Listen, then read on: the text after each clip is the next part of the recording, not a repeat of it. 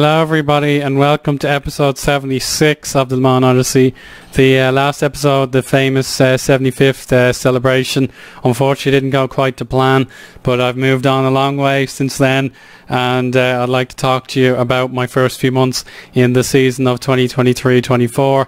And most of it has been disappointing, to be honest. We'll begin with the league. We've won 5 of our games out of a possible 10 with 2 draws and 3 defeats. We were doing much worse than this. We only won one of our first 6 games, which I'll explain in a moment, but things have started to pick up a little bit, and we're now on a reasonable 17 points, but the main target is to get another top 3 like we did last year. And with the newly promoted Lille and the defending champions Rennes on top form, just like PSG and Marseille, it's going to be a very tough ask to get in and amongst them. The team that denied us the title, Saint-Etienne, are looking appalling this season. They really do look all out of sorts. But apart from that, it's only Montpellier really doing badly in terms of decent teams. So it's a very competitive league this year. And just before I mention, I just want to talk about the transfers, since the pre-season was way after the last episode. So good news was Umar Gomez came in as planned. He's on 23.5 grand a week, and he hasn't quite made an impact yet, but Ratko Jovic and Robert Jovanovic to provide competition. He's starting to settle into the club now, and I hope we can make even better use out of him. But the big news is I spent the vast majority of my transfer budget on none other than Du Xuang, the very person I lost several years ago to Juventus. They got bored of him, I suppose. They didn't see any reason to keep him. In fact, he's been very good for us from last season. Meant it was well worth splashing 3.2 million out on my former youth graduate and bring him back to the club. So I'm absolutely delighted he's back. He picked up an injury. He is quite injury prone. He's just back now, and he's enjoying himself, providing excellent backup and first team abilities when needed. So what else do I need to mention? Yes, the other transfers. As a consequence of this, I let Adrien Delaunay go out to the Bundesliga and play for Hanover. It's probably going to be his last season at the club, as I'm not really interested in keeping him for much longer. We've other loanees gone out as well. Bisha was out on loan, but I had to cancel it due to more injury problems for the club. Benoit Joubert is a good player, so we'll talk about him. But other players that want to leave at the end of the season, some of the day one delights, Abdelhakim Amrani, I'm going to let him go at the end of the season. He's been a wonderful servant, but his position at Cam is pretty much occupied by 3 younger, hungrier players. So unfortunately I have to let go of this legend and celebrate his time at the club. And Anthony Delad has also been fed up at the club. It's time for him to go as well. He's a fabulous asset, but even though I'm not playing him in striker, he's still able to score goals. But I think another club would make use of this one club man, but it's a real tragedy. He wants to go now, but that's the way. In terms of our injuries, we've got, where is he? Diao has been injured for a long time, so he's only coming back. Zhang Suesi was tragically injured in one of our early games of the season. I think it was in the Champions League. He got injured, so devastating consequences for that one. Bruno Bonan got injured. Du Xuang got injured. Isvan Orban was injured. Jesus, a lot of players were injured. Shebe Shrivers was injured.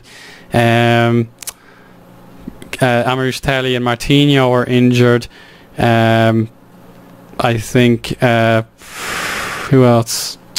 I think Micho as well was injured. So a lot of injuries that are just starting to go away again. But now at last, let's talk about the fixtures and what exactly has been going on since the start of the year. Our pre-season was generally okay. Just the one blemish against Hanover to talk about there. The beginning of the season was pretty disappointing with Auxerre and Toulouse. Very, very bad draws. We'd only taken the lead in this game, and then we gave away a penalty late on, and even more criminally, we drew 2-2 with Toulouse when we had the lead earned twice, but then we gave away another second penalty, and that cost us 3 extremely valuable points. And then the Champions League were dealt a double defeat. Tottenham Hotspur just too good even though he gave them really good competition. They injured Zhang Suesi and got an away goal. But then we tried too hard to attack in their White Hart Lane and were beaten 4-2.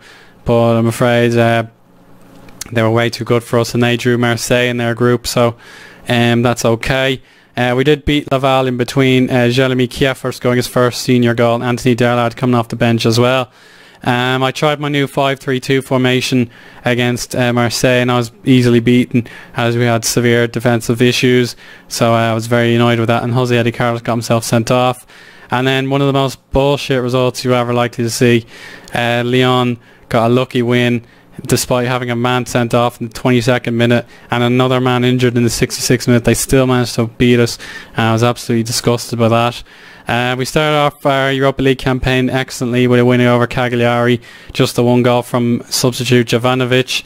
Lens, we beat them 2-1 in a crucial game, but in another must not lose tie, we were beaten by that man Harry Seferovic. He was our thorn in the side in his Marseille days, and now he's come back to the Liga to make my life a misery again, and we were beaten 3-2.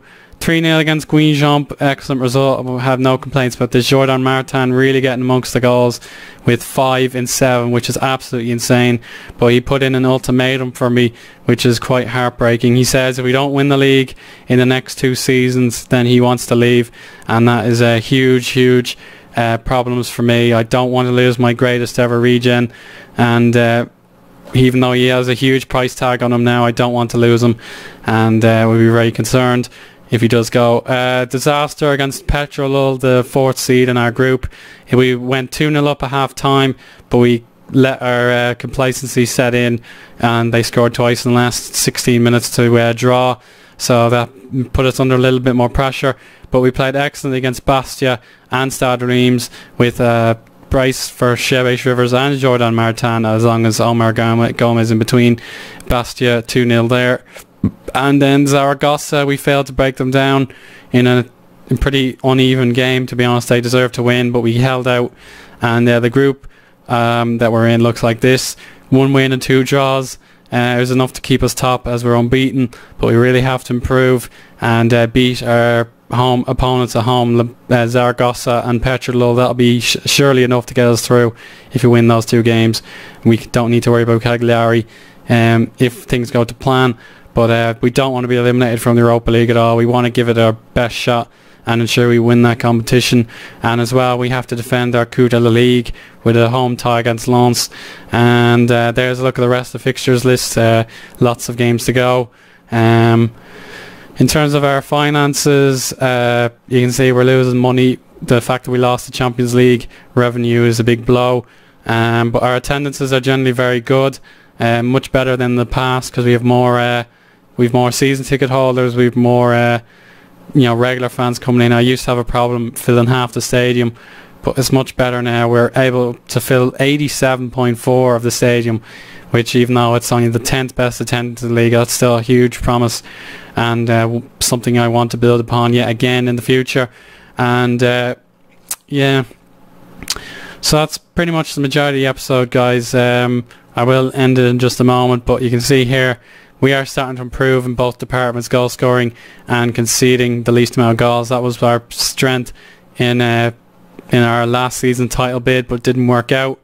And yeah, we still have plenty to look forward to. Player value is definitely rising, such as Eddie Carlos and Zhang. Shebbesh Rivers is quite high. We got youth prospects coming up again, but we definitely need to get goals thick and fast, because this is our real problem this season. It was bad last year, but this season it's really bad, as Jordan Martin is our top scorer ahead of Shebbesh Rivers, but I think he's starting to cop on. He's playing very well, and I hope he'll do well. Fusiani Cisse has 3, Jovanovic 2, and our young men Kieffer and Micho only have 1, as well as Jovicic, Orban, Gomez, Diawara, Zwesi, Koulibaly, Darad and Msakni. So I really want to improve the goal scoring tally. Ali Bamba's playing very well. Zhang would have been playing well if he was still fit. Jose de Carlos playing well. Cormier is our new right back from the youth academy, and he's doing extremely well in Yamayogo's absence, but he's just back from injury. Baudry playing well, Five playing well, so a lot of players playing excellently. It's just we couldn't get the results, and just something we'll have to sort out in future. But we'll just have to come back later in the season, probably after the end of the Europa League games. There's a long stretch between then and you know, this winter break in the league, so we'll hopefully have something to talk about. But we really do have to advance in the Europa League, or else I'll be disappointed. In terms of what else can I talk about? I don't think there really is anything to be talking about, if I'm honest. Yeah, I think that's it, guys. I'm totally lost for ideas, but if there's anything else like that you want to know about when this episode goes online, then just let me know. We have must-win games coming up against Lens, Saint-Etienne and Zaragoza, so I hope we get through those okay. And any other questions, let me know, and I'll speak to you again as soon as possible. Bye for now.